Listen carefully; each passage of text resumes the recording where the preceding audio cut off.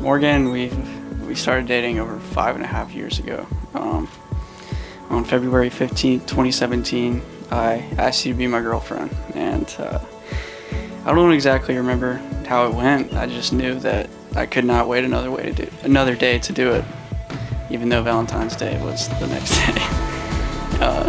We've always known that we would spend the rest of our lives together, and knew that we were high school sweethearts, as people would say. As I stand here today, I'm 100% sure that we're soulmates, and I cannot imagine a life spent without you by my side. God could not have created a more perfect fit in person for me. And first, I'd like to promise to always be there for you and have your back through every situation. I promise to be a loving, caring, and encouraging husband, and one day father. I promise to appreciate every second I spend with you and always value our time.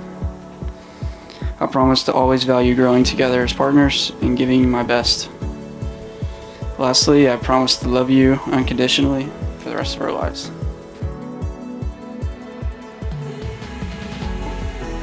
Nate, for over 5 years, you have been not only my partner, but also my best friend. You are the most important person in my life. If something happens, you are who I want to tell. When I need someone to confide in, you're the person I turn to. I know God purposely created and placed you into my life for a reason.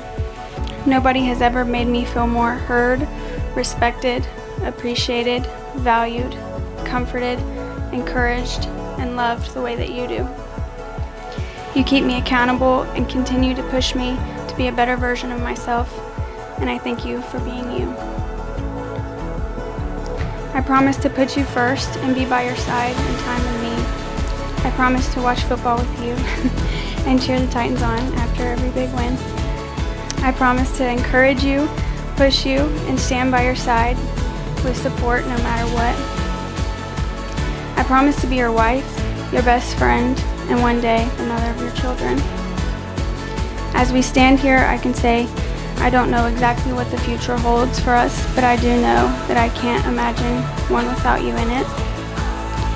Nate, you are loved beyond measure, and I will make a constant effort to make sure you know that every day.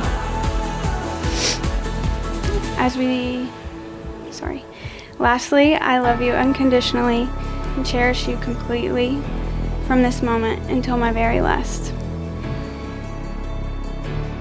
And now, in the sight of God, in this beautiful sunny day, in this beautiful Mexican paradise, I am honored to pronounce you husband and wife. Nathanael, you may now kiss your bride.